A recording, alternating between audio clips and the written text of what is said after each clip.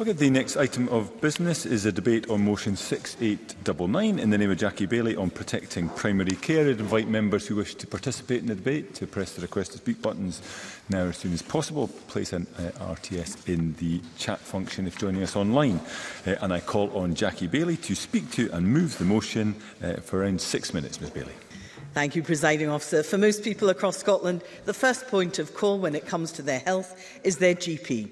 General practitioners are very much at the front line of our NHS. Without functioning GP services, our health system would collapse. In some areas of Scotland, GPs are closing their doors, they're handing back their contracts, thousands of patients are being left without a GP. In other areas, lists are closed to new patients and practices are simply unable to cope with the volume of patients they have and unable to fill vacancies as GPs retire.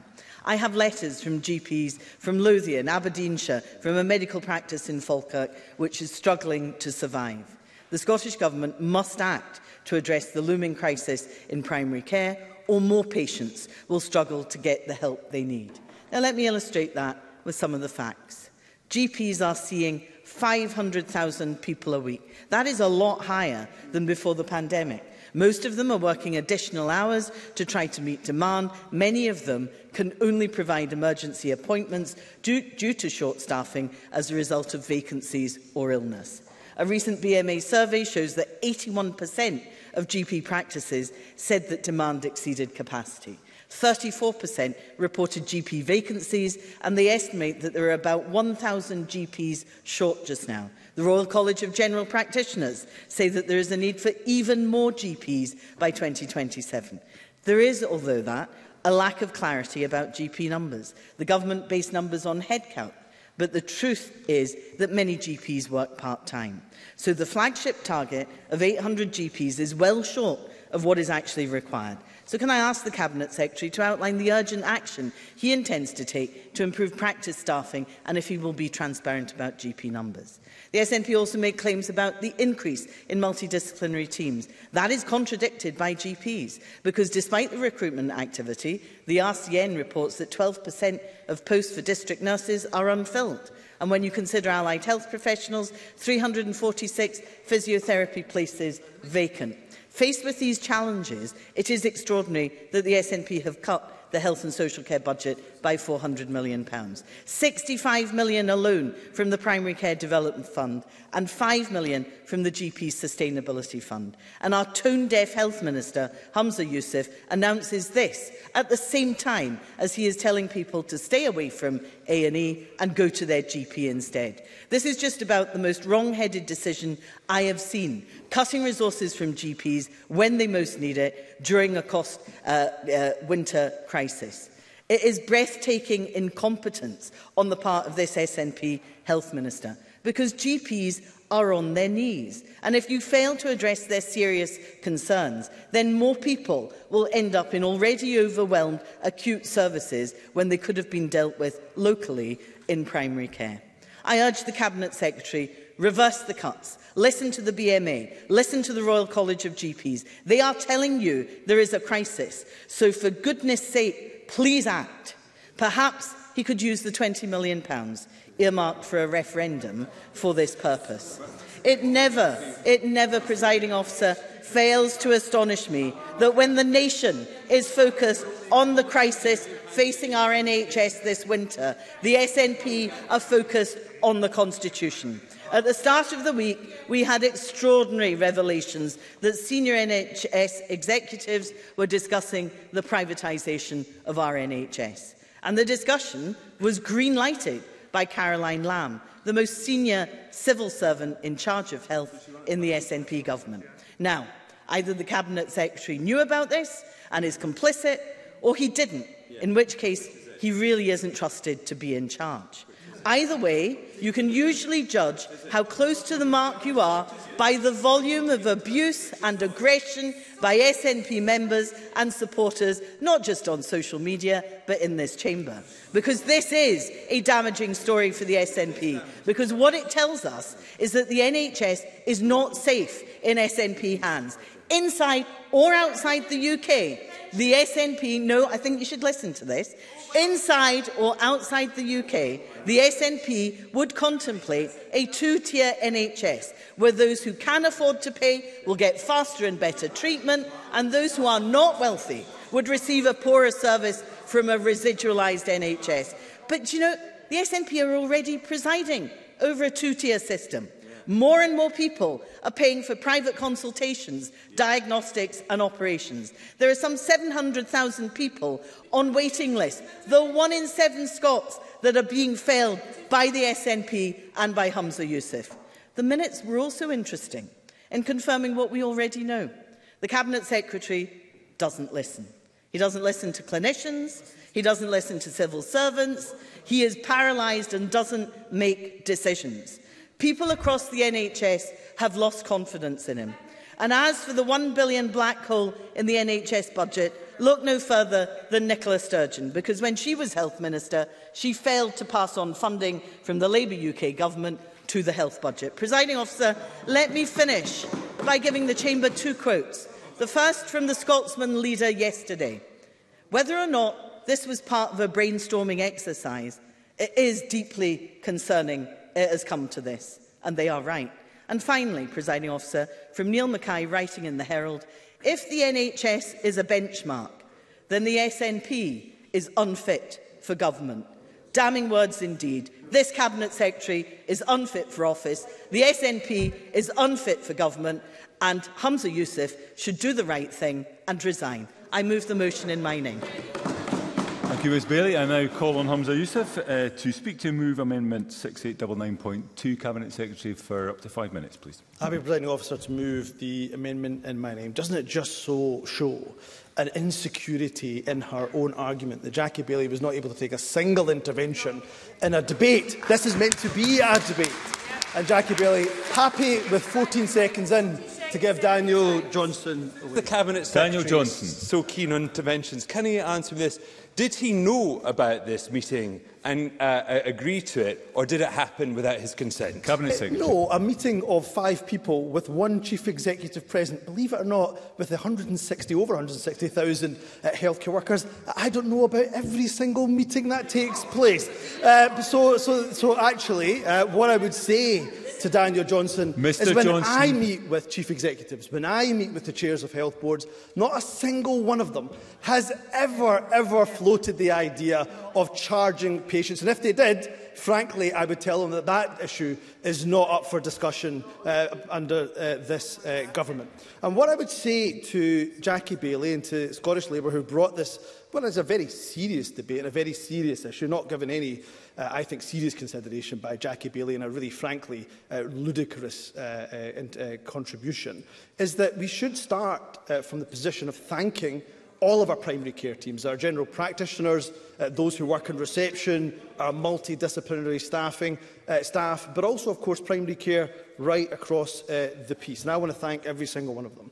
On her concerns about the founding principles of the NHS and thanking our healthcare workforce, let me give them also a categorical assurance that our Scottish NHS will never be sold off into private hands under this administration. The government holds true to the founding principles of the NHS, of Nye Bevan and his vision of patient care which is free at the point of need. And we should be judged on that track record. That track record, of course, is of abolishing prescription charges, removing dental charges for young people, continuing to fund free eye tests. Let us have it recorded today that this government will keep the NHS in Scotland publicly owned, publicly operated and free at the point of use.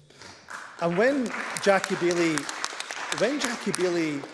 decries the government for having to reprofile health spending in order to have to combat sky-high inflation due to Conservative mismanagement of the economy, or indeed to afford record-high pay deals, there is one place I would love to be able to save money, and that would be in the £250 million that Scottish people are still paying the price for Labour's disastrous PFI and PPP projects building hospitals in Scotland.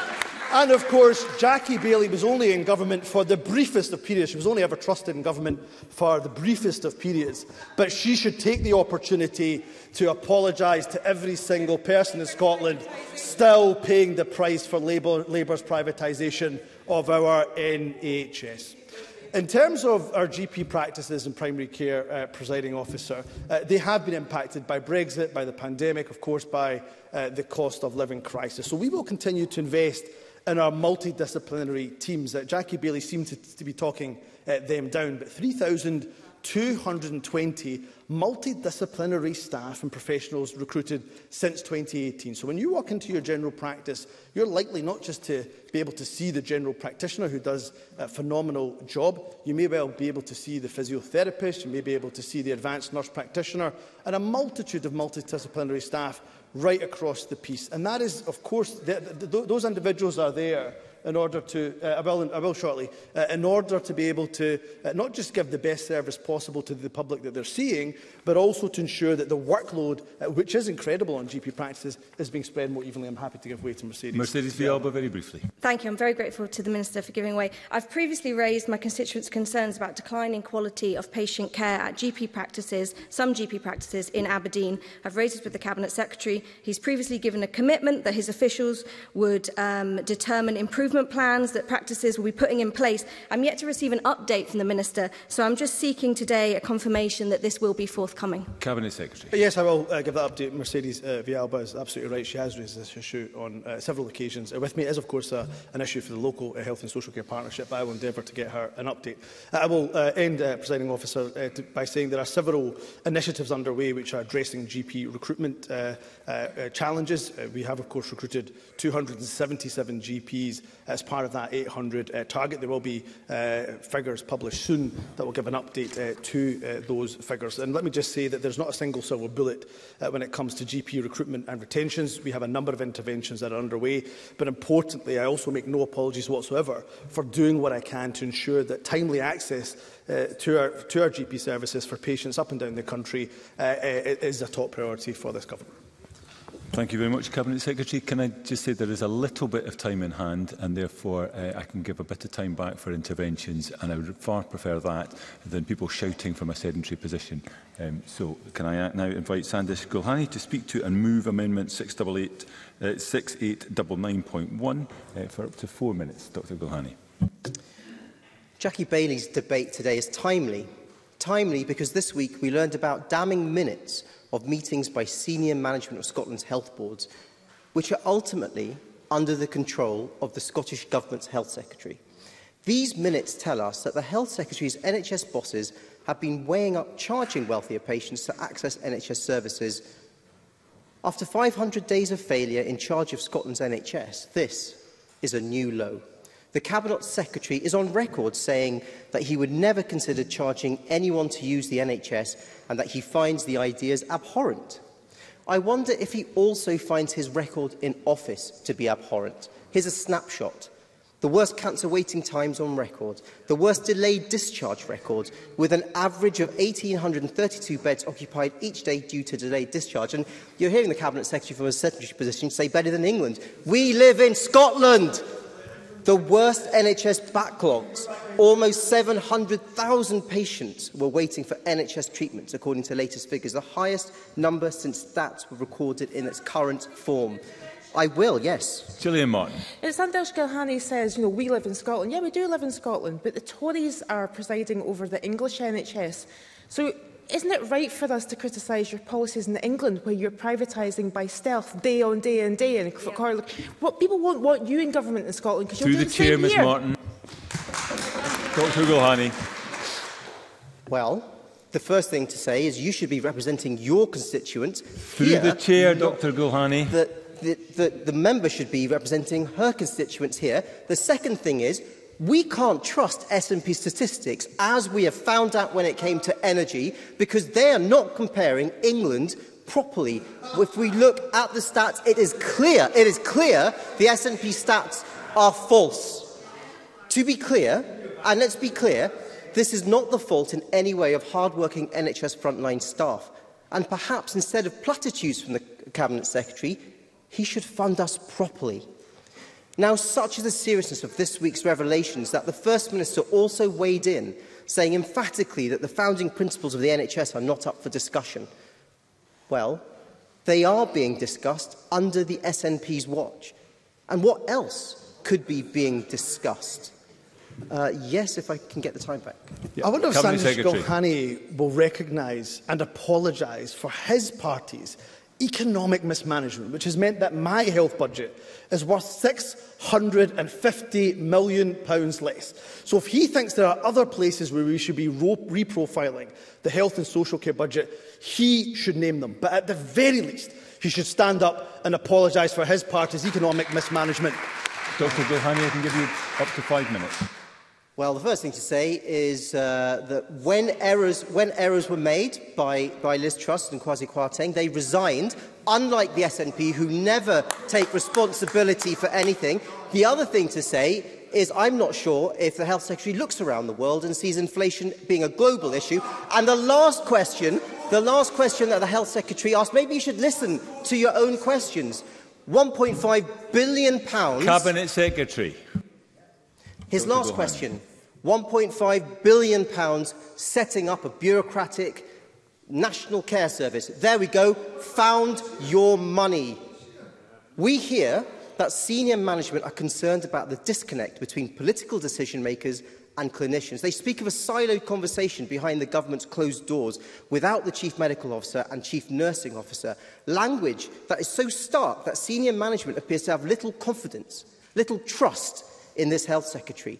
His input, his suggestions are divorced from the reality of life and purpose of the service. Let that sink in. Divorced from the reality of life and the purpose of service. Presiding Officer, primary care is the backbone of our health service, and the NHS is at breaking point, increasing unsustainable demands, limited capacity, GP experiencing burnout, demoralisation, ultimately more and more doctors at the end of their tether choosing to leave the profession. Last year, the Scottish Government pledged £30 million in a sustainable support package.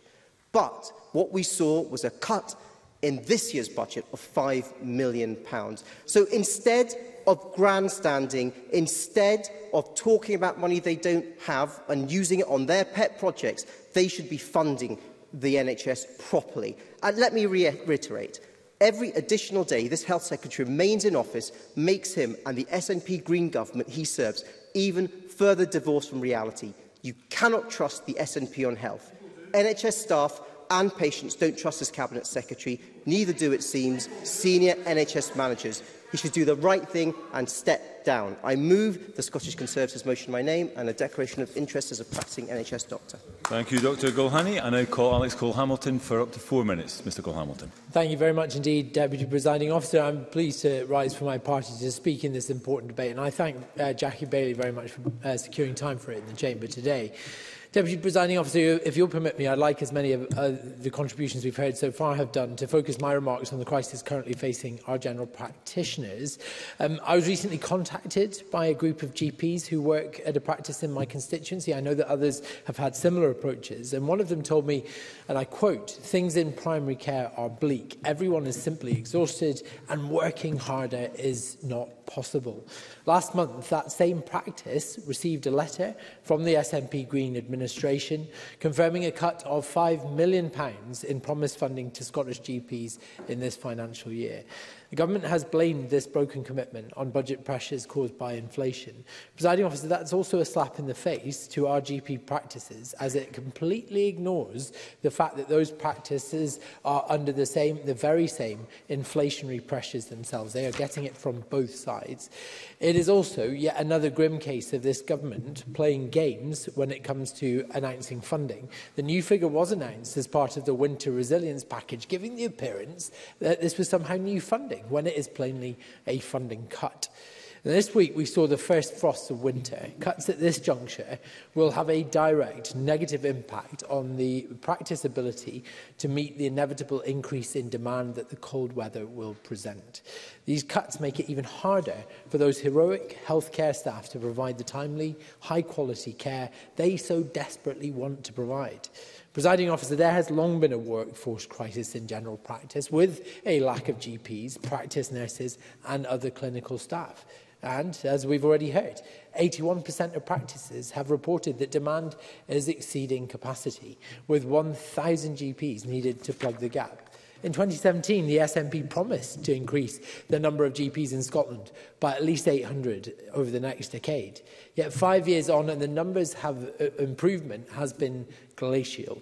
And it's the GPs who are forced to pay the price for yet more ministerial disinterest in that regard, with levels of burnout amongst the highest in the health service. And Lib Dem research has found that almost every single GP who is leaving the profession is retiring ahead of time, before the planned retirement date.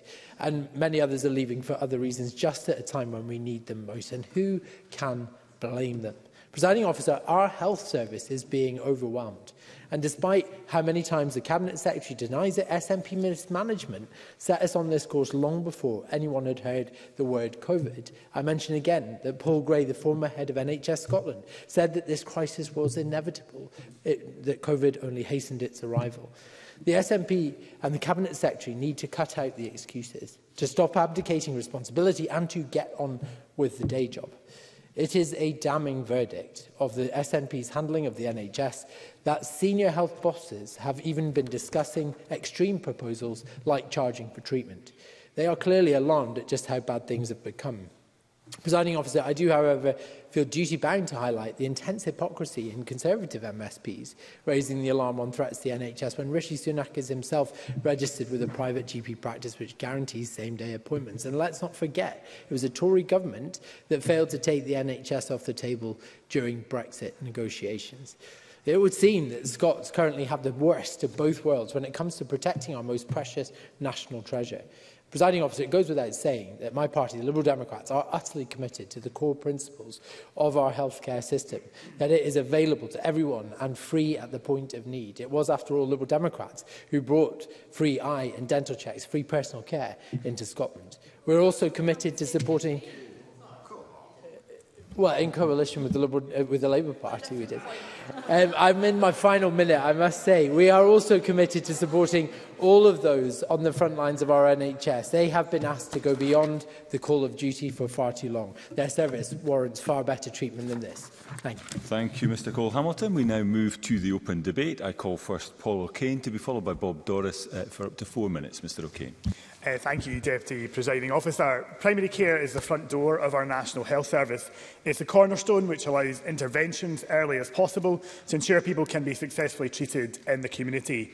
It refers people to the support they need in the right place, and it should be able to do that at the right time. It is this early intervention which keeps people out of hospital by diagnosing, referring or treating them before their condition deteriorates. It is a vital service which people have trusted over many years. Our relationship with our GP is a crucial one in all of our lives, and supporting general practice is crucial to reducing pressure on acute and emergency services. Yet a survey from the British Medical Association has revealed that 4 in every 5, over 80% of GP practices in Scotland, have reported that demand for their service is exceeding their capacity. And almost half have reported that the level of demand for their service is substantially exceeding capacity. And as colleagues have already said, I am not alone in looking at my mailbox and seeing it is full of people who are struggling to see their GP and full of GPs who feel at their wits' end trying to do the job they love fully.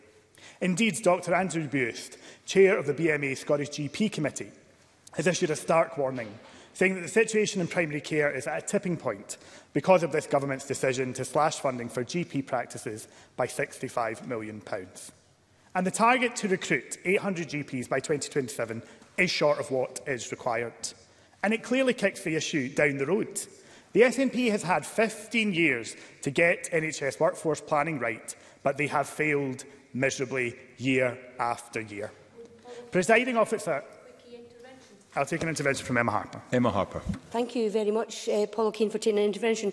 I would just like to know if the member would not accept that the ScotGem programme, which is unique to Scotland, which was introduced by the SNP, is welcome, and it's actually specifically looking at addressing GP vacancies in rural areas. Paul O'Kane, I can give you the time back.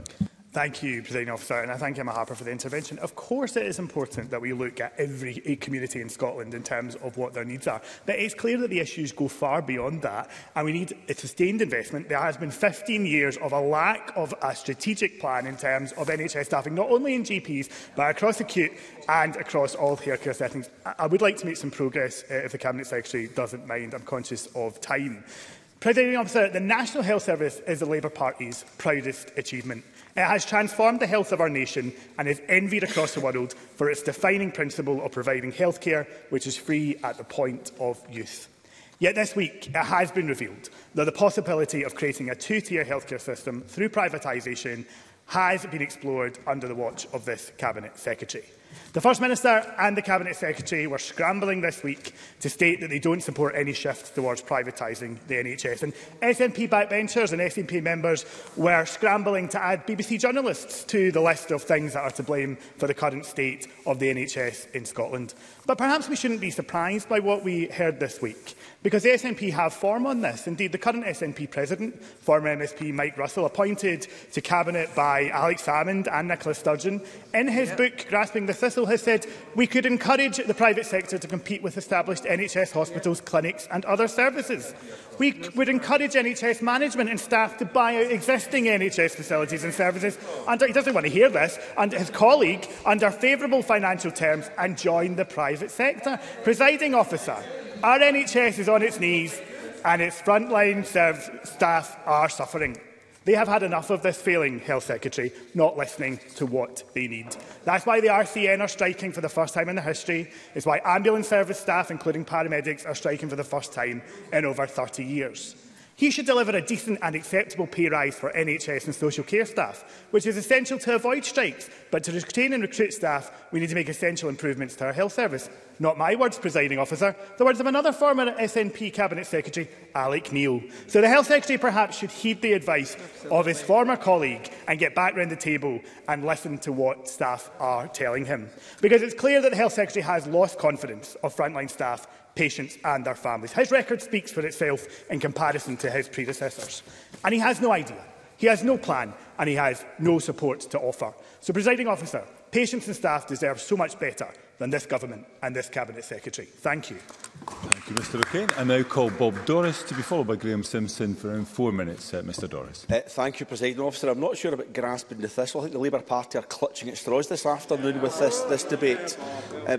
The challenges facing Scotland's NHS are plain for all of us to see, but so is the clear focus and considered action of this Scottish Government in seeking to address them, some of which I will return to later in this short debate.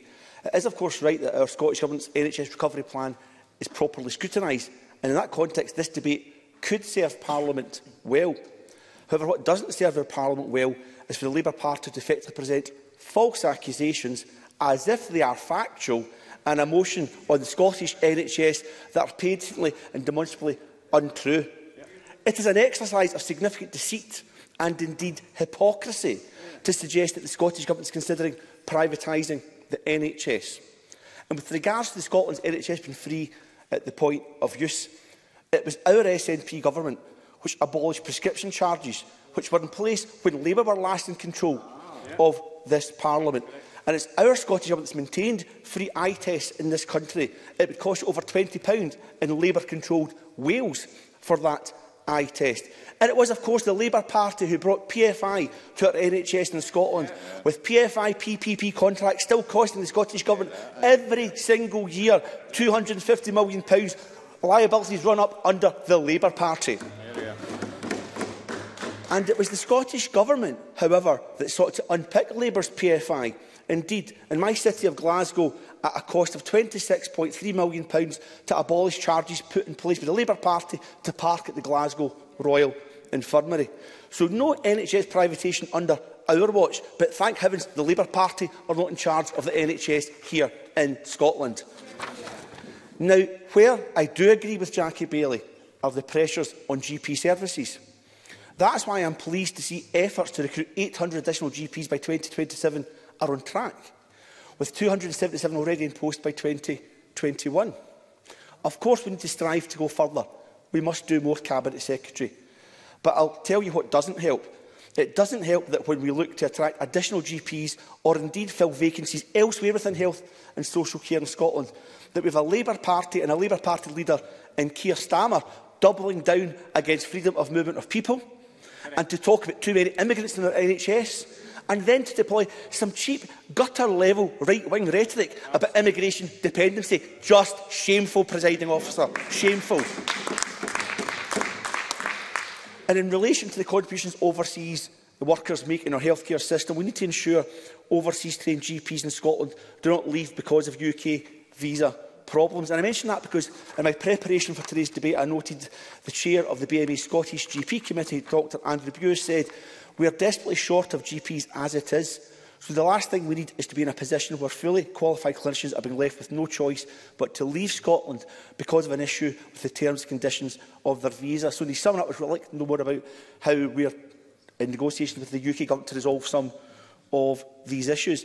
Labour do also make another important point, actually, in relation to multidisciplinary teams. Yes, we want more workers than that, but to deny the fact that since 2018 there's 3,120 more of them in our NHS just doesn't cut it.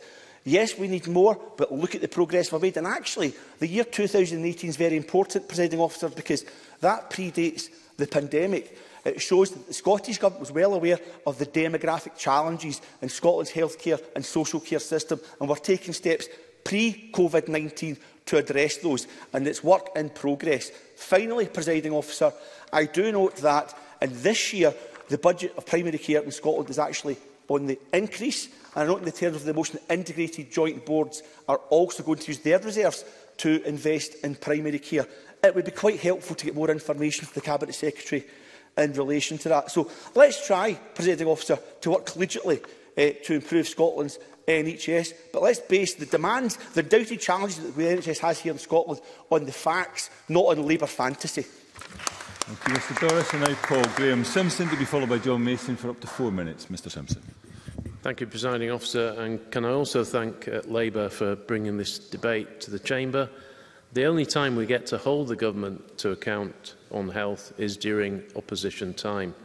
And even then, we know Labour and ourselves will lose the vote because the SNP and the Greens will band together to defiantly say we've somehow got this all wrong. Now, Humza Yousaf often talks about challenges. He talks about a recovery from the pandemic, forgetting that the NHS under the SNP was creaking before the pandemic. Of course, the background to this debate today, as we've already heard, is the leaked discussion of health chiefs where various ideas were floated, including charging people who can afford to pay. But we already have a two-tier health service under the SNP. I've had constituents come to me who can't even get to speak to a GP, who've contacted me to say they've gone private. One in particular stands out, and that's someone who ended up paying thousands to see a GP privately, then pay for a minor procedure. And that's just not acceptable. And quite apart from the unthinkable leaked discussion, we've already have a health service where those who can pay get health treatment and those who can't or won't don't. We're all proud of our NHS, but under the SNP, it is becoming the national have-not service. That is the reality on the ground. Presiding Officer, what happens in general practice affects what happens elsewhere in the health service. If people can't see a doctor, they may well end up at A&E instead, or end up getting sicker and going to hospital when that could have been avoided. We need to know what's happening on the ground, but currently we have no idea which GP practices are offering phone calls, no calls, or face-to-face appointments. That's not acceptable at the best of times because you need data to be able to plan, and it's certainly not acceptable now. Now, in my own area, Lanarkshire, things are particularly bad. In September, yes. Monica Lennon. Thank you. I did try to intervene in the Cabinet Secretary. Perhaps he didn't hear me. So in Lanarkshire, things are especially bad. And from October of last year, we've spent 315 days at Code Black level. We're facing a second Christmas at Code Black. Now, Graham Simpson knows for patients and staff in our area in Lanarkshire, this is frightening stuff. So does the member agree with me that we need an urgent plan from the ministers to get us out of Code Black? Because Cabinet Secretary is right to say we need to thank the staff, but we can't thank the staff if they're working in unsafe conditions. I thank Manuka Lennon for the intervention. She's absolutely right. Lanarkshire is in a state of crisis and has been for too long, and we need to see an action plan to get our area out of that situation. It's completely unacceptable. Now, we've all been inundated with constituents desperate for help. Here are a couple of personal testimonies, one from a resident in East Kilbride who said they found themselves requiring support from a GP today. They say they went to the medical practice and requested an appointment for a foot issue, a very sore foot. They were told there were no appointments that day and there was no pre-book appointments available. That kind of thing is commonplace. I have other examples, but I'm aware of the time. I won't go through them, Presiding Officer. It's not good enough. The situation we face is not good enough, not just in Lanarkshire, but across Scotland, and frankly, the buck stops with the Cabinet Secretary and no one else, and he should do something about it or fall on his sword. Thank you, Mr Simpson. I now call on John Mason to be followed by Gillian Mackay. There is now no time in hand, Mr Mason, so up to 4 minutes, please. Thank you. I told Mr Kidd that would happen before I got to speak. Thank you very much for the opportunity to speak, and members might not be surprised if I start from a financial angle. Whether we are independent or not, whether we have borrowing powers or not, we still need to set budgets, we need to live within our means, and we will never have as much money as we would like.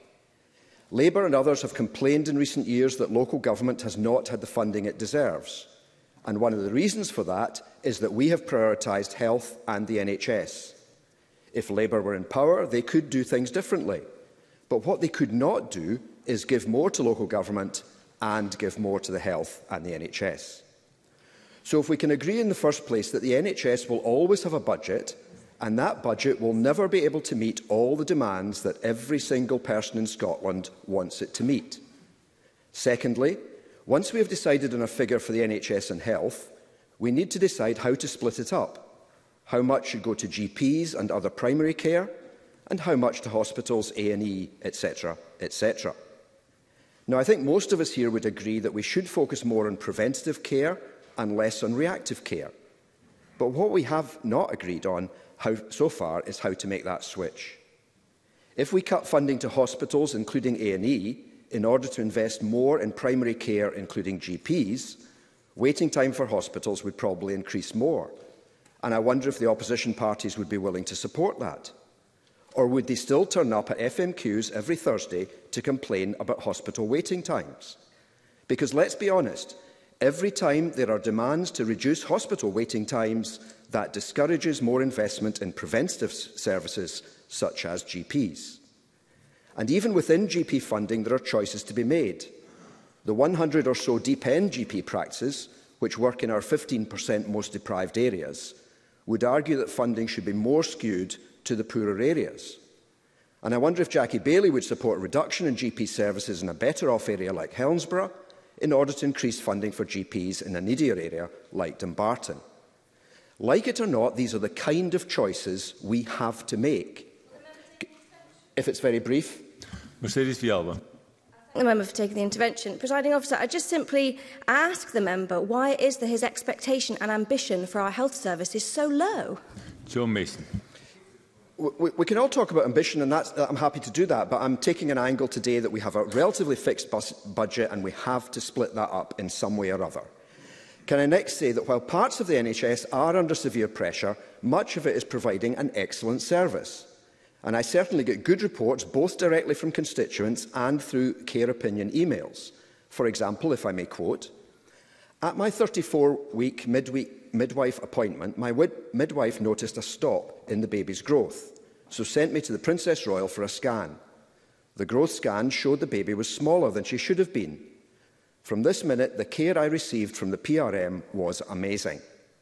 I was sent to either maternity assessment or daycare every day for monitoring, and every single member of staff was amazing. I was admitted one night into Ward 72, and again the staff were amazing. It was decided I would be induced at 37 weeks. Throughout this long and scary process, again the staff on Ward 72 plus the doctors were so reassuring and kind. I was took to the labour ward after 2 days in Ward 72 and had Hannah as my midwife, a real asset. I had a problem at the end of my labour and had to have doctor intervention. Again, the doctor was amazing. After birth, I was took to Ward 63, where again the staff were all so nice and caring. After getting home, my community midwife noticed my little one had some jaundice, so back up we went. We were readmitted for 2 days back into Ward 63. This was very upsetting for me at the time, and the compassion I received from all the staff was just amazing. Throughout our whole journey, every single person we met, healthcare workers, cleaning staff, midwives, doctors, were all second to none. I know the NHS is having a hard time, and we can all tell these people are overworked and understaffed, but that doesn't take anything away from the care they give. I would like to thank every one of them. We have an NHS. Mr Mason, you do need to... I see my earlier plea has fallen on deaf ears. We now do have no time, so I am going to hold everybody strictly to their time limits. Gillian Mackay to be followed by Sarah Boyack for up to 4 minutes. Ms Mackay. Thank you, Deputy Presiding Officer. There is no doubt that primary care is under immense strain. Survey results from the BMA warned that 81% of practices said that demand for their services were exceeding capacity. We know that as a result of the pandemic, people are presenting later, often with more complex conditions and sometimes with more than one complex condition. Receptionists bear the brunt of telling patients about alternative pathways and often are trying to get patients the treatment they need in the quickest way possible.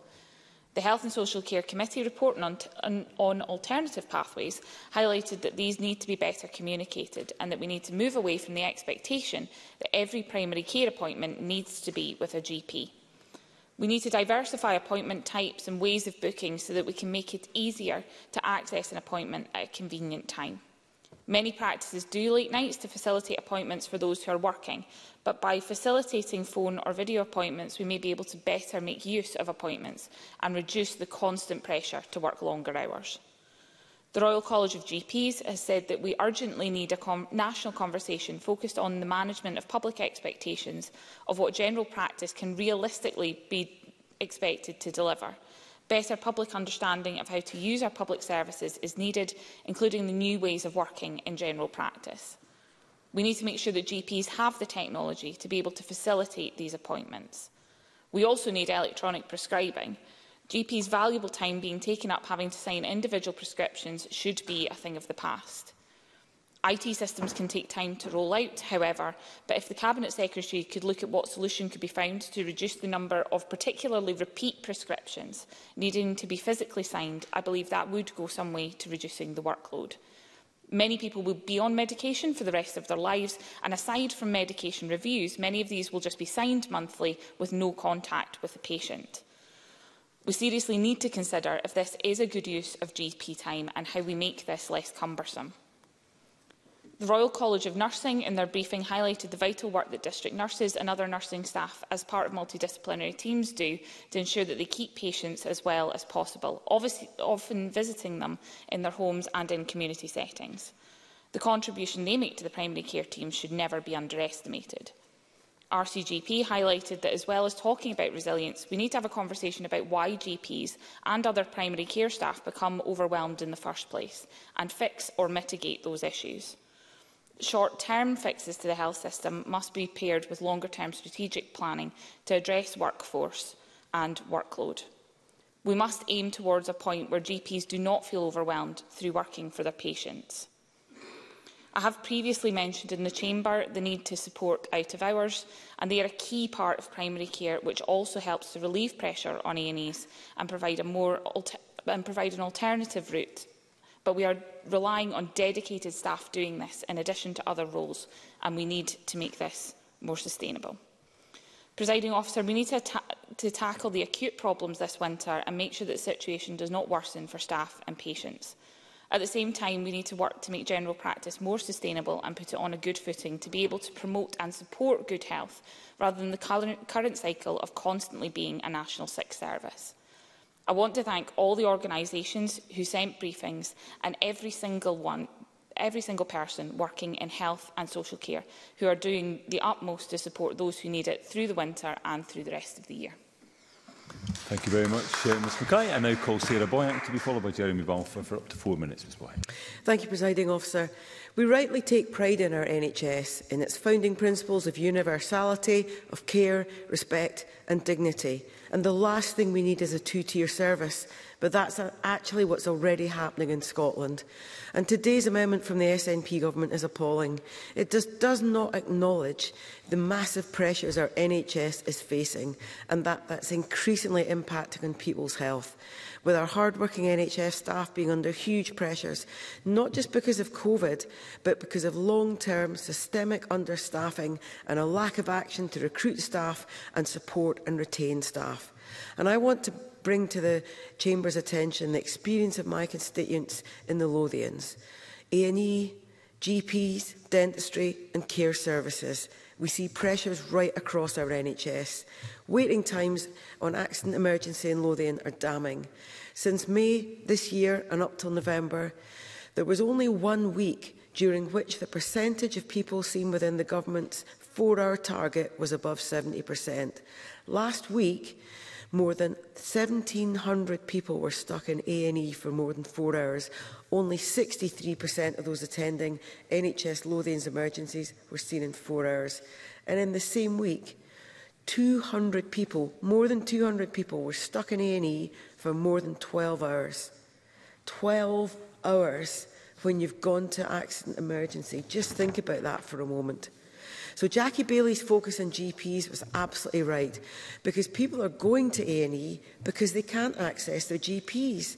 And GP surgeries have started contacting my office, something I've never seen before, talking about the real pressures they're experiencing, exacerbated by the reduction in funding. And I'm told that in Lothians we lost £9 million because GP services in Lothians were unable to recruit the GPs we've lost, and that money is not coming back.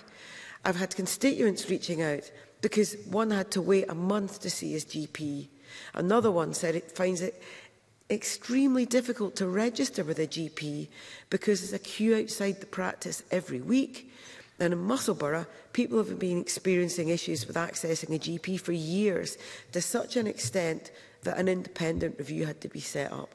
So our frontline services are under massive pressures, with our GPs being depleted and demoralised. Not my words, but the Royal College of General Practitioners. And it's not just GPs. If we look at the pressures on our NHS dentists in Lothian, it is shocking. One of our Labour FY requests revealed that between 2021 and 2022, 92 dentists withdrew from NHS Lothian's dental list. And at the beginning of this year, out of 163 general dental practices in Lothian, only 51 confirmed they're accepting new patients, with some only accepting children. And that creates the two-tier system I started my speech talking about, with those who can afford go private and the rest are forced to wait months or borrow money from friends or family to get private treatment, or literally be in pain or lose teeth. That is not acceptable. Now, it's been said from the First Minister that the founding principles of our NHS are not up for discussion. But actually, we're already losing our NHS dentistry. That's not acceptable. It was the Scottish Labour Party that launched the call for a National Care Service. So welcome the proposals from the SNP to say they deliver it. But the reality check, instead of focusing on the experiences our carers have, giving us decent terms and conditions across the country, career development opportunities, we're seeing SNP centralisation. Do you now need to conclude, Ms Boyd? And that is adding to delayed discharges. In September this year, there were more than 6,500 beds occupied by patients in Lothian who could have been sent home. That is not good enough. We need an NHS invested in, and the patients that deserve, and the staff that Thank you, Ms Boyack. do I now everything call they Jeremy can. Balfour to They be need followed our by support Stuart now. McMillan for up to 4 minutes. Mr Balfour. Thank you, Deputy Presiding Officer. The National Health Service is an institution that the United Kingdom can be immensely proud of. The provision of medical care that is free at the point of need fundamentally demonstrates our commitment to the idea that means should not determine access to healthcare. And I have spoken on numerous occasions about my own personal experience of that life-saving service. And throughout all our debates on this issue, we should remember that this is our goal. And it's our hard-working healthcare professionals on the front lines that should be supported in any way possible. Presiding Officer, it is evident that the NHS in Scotland is going through a difficult time. My older brother has just retired as a GP, and his generation are walking away because of practices that are going on now. Numbers of GPs in Lothian is fallen. I know of numerous practices here in Edinburgh that if you don't phone between 8 and 8:05, you will not get an appointment, not only for that day, but you won't get an appointment for the week ahead. And as Sarah Boyack has just pointed out, dental treatment in the Lothians for NHS patients is collapsing. And my own GP has decided to go private, and me and my family still are waiting to find a dental practice that we can register with, because there's simply no dentist taking on that work. We have a two-tier system already here in Lothian, Health Secretary. Please come and visit the places within my constituency, within my region, rather than sitting in your office thinking everything is fine. It is bleak, Presiding Officer. That is the only word for it. We are proceeding through this most difficult of winters without a properly functioning primary care service. Now, it's true that we are recovering from a pandemic, but to claim that all the problems on our health service began in March 2020 is farcical. For far too long, the SNP government has hidden behind the pandemic as an excuse for their failings, when in reality, the situation that we find ourselves is in years of the making. We need action. Now, the Cabinet Secretary say, well, I haven't got the money to do it. Well, let me suggest a way. Not only let me suggest a way, but let me suggest a way that at least 3 or 4 committees in this Parliament that took evidence last week can suggest. That's £1.3 billion in getting rid of your fanciful plan for a national care health service. It simply will not work. The trade unions tell us it won't work. The professionals at the front line tell us it won't work. And actually the third sector are telling us it won't work. Put it aside, put that money into primary care, into hospital care, and that will do so much more for the patients of Scotland.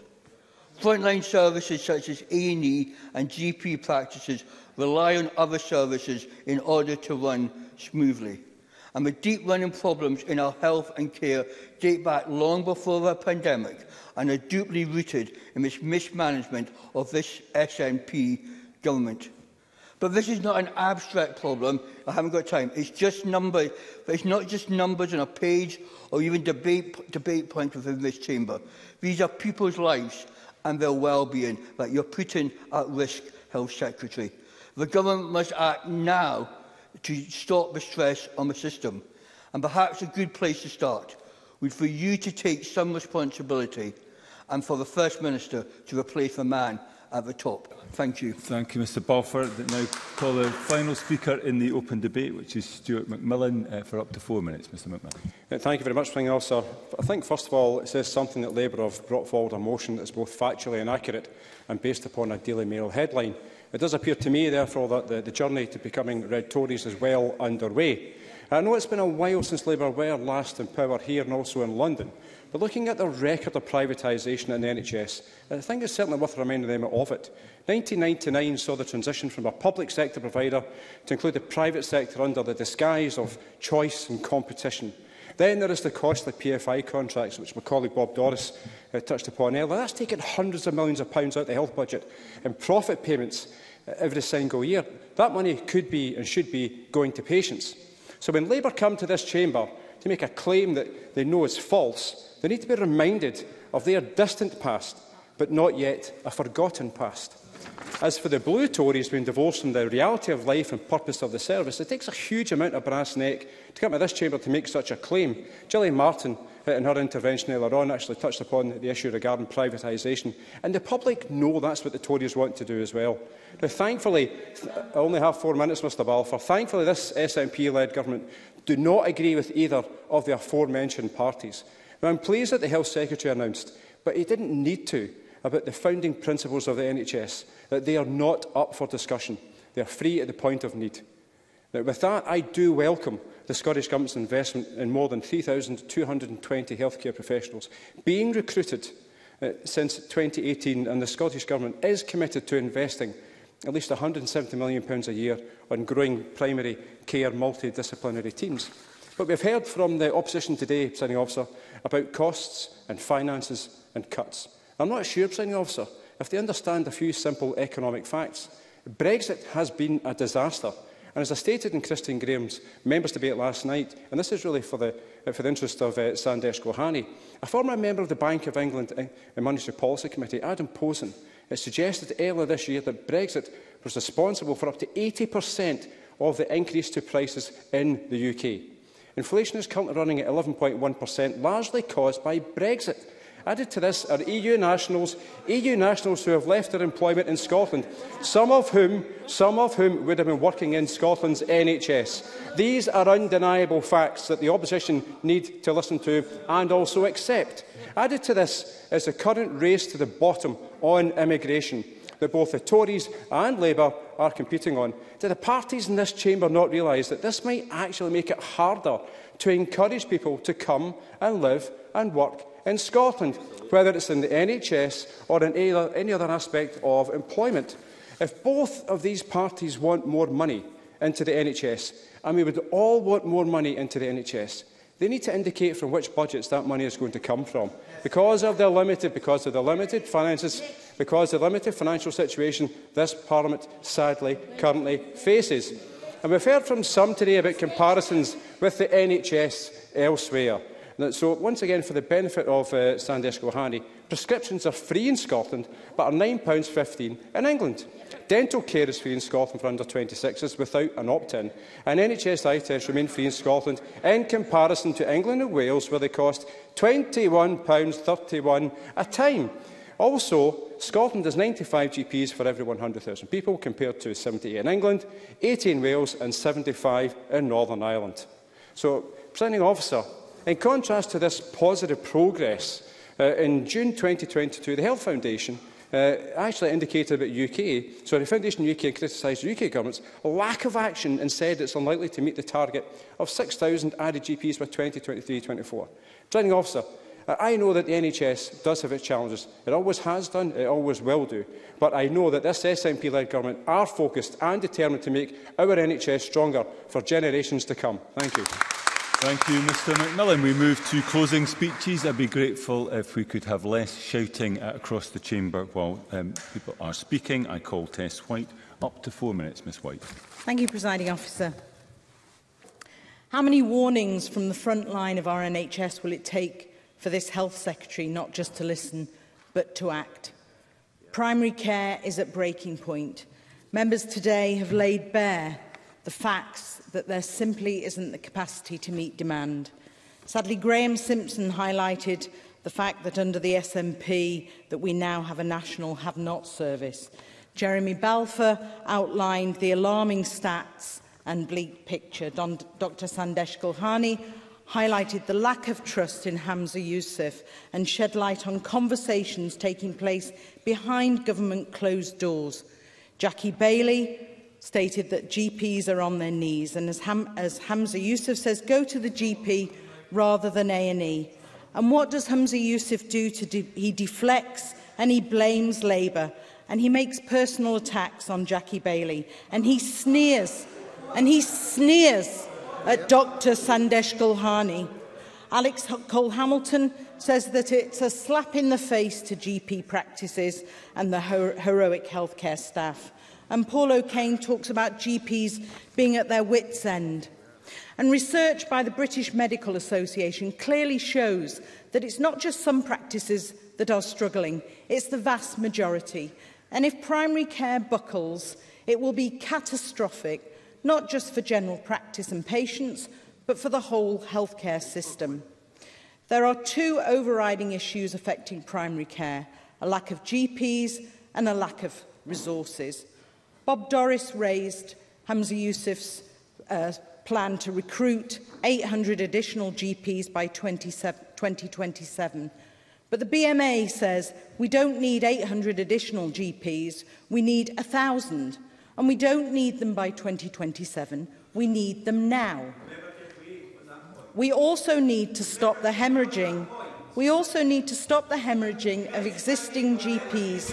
Bob Doris, would you resume your seat? She's obviously not taking intervention. Test in White. Search of better conditions abroad, early retirement, or those who are considering cutting the sessions they currently work.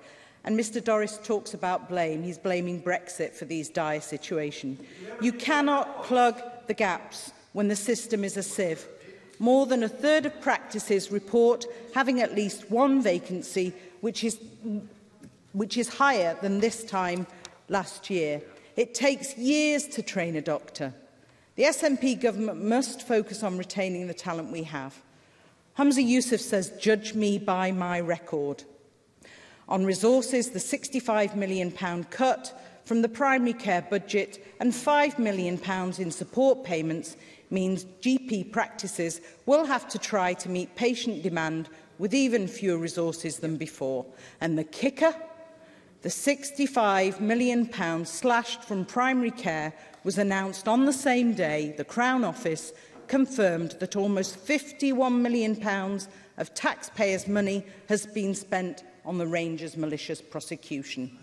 If the Health Secretary left his bunker and his spin doctors and listened to our doctors and nurses on the NHS frontline, he would understand that establishing multidisciplinary teams in primary care is vital for us to scale up our patient care. And we know there are problems putting multidisciplinary teams in place which can help to spread the GP workload. Presiding Officer, we have an NHS recovery plan which has seen things get worse, not better. We have a winter resilience plan which is telling the public to only access urgent care if the situation is life-threatening, piling even more pressure on primary care. And things are so dire that NHS leaders have considered introducing a two-tier system for treatment which would charge the wealthy. You need to conclude, Hamza Yousaf, thank you, Presiding Officer. Hamza Yousaf must step aside and let someone else step up who has the confidence of the medical profession. Thank you. Ms White. I now call the Minister for up to 4 minutes. Ms Todd.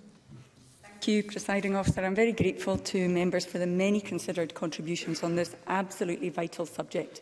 I believe there is support across the Chamber for this Government's steadfast position on maintaining Scotland's NHS as a publicly owned, publicly operated and free at the point of need service.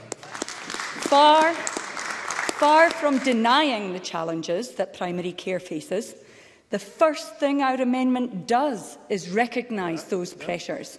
I was very open earlier this month in the debate on alternative pathways to primary care about the challenges that the NHS is facing.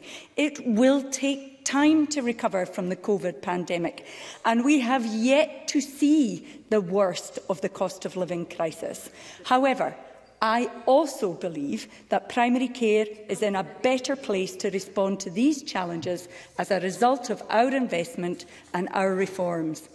Evaluation from local areas shows that our reforms are working. The expanded multidisciplinary team, that's 3,220 whole-time equivalent healthcare professionals who Tess White appears not to know about, support the effective use of time and expertise, reducing multiple appointments for the same issue, freeing up time for longer appointments where required, and is associated with high staff and patient satisfaction. These reforms are also helping to cut GP workload, and to make general practice a more attractive career by allowing GPs to focus on complex rather than routine care and leadership, in turn improving patient outcomes, improving community health and improving practice sustainability. I'll give way to Monica Lennon. Briefly, Monica Lennon. I'm grateful to the Minister. She heard me say to Graham Simpson that NHS Lanarkshire has been in code black for 315 days since October of last year. Your plan isn't working, Minister. So when will we see a plan that will work, and when will we get out of code black in Lanarkshire? Minister. So I absolutely understand the pressures that are being faced in NHS Lanarkshire. I acknowledge them. We are in regular contact with NHS Lanarkshire, and we have increased the level of staffing right across the board in NHS Lanarkshire. Now, GPs are rightly passionate about their vocations. They want to encourage new medical graduates into the profession. So do we all. And what we say to the world matters. Our support in the public discourse for the sterling work of general practice teams must be crystal clear and unequivocal if we are going to attract new undergraduates to choose general practice as the worthwhile and rewarding career we know it to be. Now, let me tell you a little more about some of the initiatives we have underway. We're listening to what GPs tell us, and this government is responding. In June, we launched a new recruitment drive to attract qualified GPs to move to Scotland. Initiatives like Rediscover the Joy assist some of our most remote areas to bolster GP coverage. We're increasing medical school places by 100 each year over this Parliament. Recruitment into GP specialty training in 2022 has so far been better than any other year on record, with a 98% fill rate. In October, we announced 35 additional places for GP specialty training, and there were 1,184 established GP training places in Scotland as at November 2021. And as mentioned by Emma Harper, ScotGem, our 4-year graduate entry medical degree with a focus on general practice, is proving successful. The first cohort of 52 student graduates graduated earlier this year. Now, to finish, I think it's perfectly valid to compare the SNP-run NHS in Scotland to the Tory-run NHS in England and the Labour-run NHS in Wales. I think it's perfectly valid to look beyond the opposition rhetoric at what these parties actually do when they are in power. In closing, I want to reiterate my immense gratitude to our dedicated workforce who work day in, day out to deliver the care that our citizens need in general practice and elsewhere in our NHS. Thank you. Thank you, Minister. I now call on Carol Mochan to wind up the debate for up to 5 minutes. Ms Mochan. Thank you, Deputy Presiding Officer. Well, in closing for Scottish Labour, I want to be clear that this motion is brought to the Chamber to ensure the voices of patients, carers, GPs and all primary care staff are heard loud and clear. And oh boy, has that been necessary. It is obvious that this SNP government and these backbenchers are ignoring the pleas for help from all corners of our healthcare system. It is unfortunate that in his amendments to our motion today, the Cabinet Secretary suggests that pressures on primary care are only due to the effects of Brexit, the global pandemic and the cost of living crisis. Granted, Deputy Presiding Officer, these do contribute to the pressures that are there. Of course they do. But there is a glaring omission that it is his the First Minister's and the entire government's shocking mismanagement of the health service here in Scotland, and honestly, their lack of openness to scrutiny, their constant harking back to what happened many years ago. My colleague Paul O'Kane pointed out they have been in government for 15 years. Given the Cabinet Secretary's closed approach, it is disappointing that, although not surprising, that his allies of the SNP are considering options such as privatisation of the NHS in Scotland. I give way to the Cabinet Secretary. Something more recent than perhaps not 15 years ago. I wonder if Carol Mockin will want to apologise for Keir Starmer talking down overseas workers in their National Health Service, because anti-immigration rhetoric will certainly not help our NHS in this time of need. Carol Mockin. Thank you, Deputy Presiding Officer. It is old and tired rhetoric that this government brings to us. It is constantly ignoring their own position here in Scotland. Deputy Presiding Officer, I actually wanted to say that I was heartened by the opposition that we have in the Chamber to the notion of privatisation of our much-loved NHS. And I do believe the government there. But I want to ask Stuart McMillan, does he actually believe that the BBC were lying to us about what happened? It cannot be understated just how concerning the broadcast reports of creeping privatisation were. It truly sent a shockwave through the NHS and the public when the story broke. And I see that the Cabinet Secretary is actually laughing at that. A fact made obvious by... Hold on a second, Ms Mockin. Can you resume your seat a second? Yeah. I've made a number of pleas during the course of this debate for a degree of decorum and respect for those who are speaking across the chamber. It's not helped if we get barracking, both from government benches but also from the opposition benches, to the point where the person speaking is having to almost yell into the microphone. Can we have a bit more respect for the remainder of this debate? Carol Mockin, I can give you back to 5.5 minutes. Okay, thank you, Deputy Presiding Officer.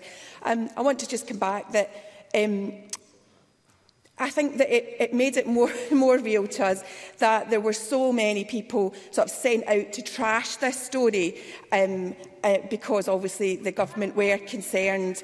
And I want to, if you just give me 1 second, I want to just in particular mention the member Bob Doris, who I have had a lot of respect for over the time that I've been in this Parliament. But I did think that the speech that he gave today was really not a fair representation of what is going on. Of course, I'll take an intervention. Gillian Martin, briefly. Can Carol Mockin name one SNP MSP who has said that they will want to privatise the Scottish NHS?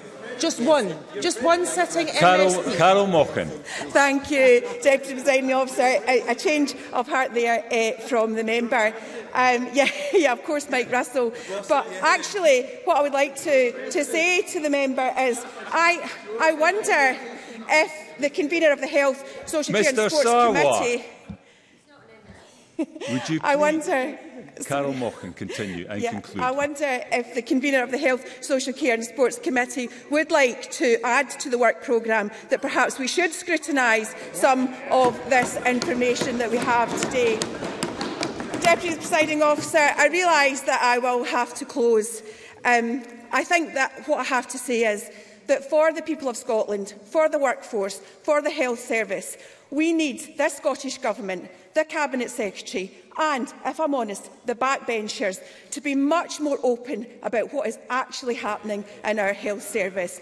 We need to look at what cuts have been made, what we can do to make a difference, and we need to ensure that this government will put up with scrutiny from the opposition benches, because good opposition makes good government, and I want the people of Scotland to have a good and fair public health service. Thank you, Deputy Presiding Officer. Thank you, Ms Mockin. That concludes the debate. There will be on protecting primary care. There will be a brief pause while the front benches change.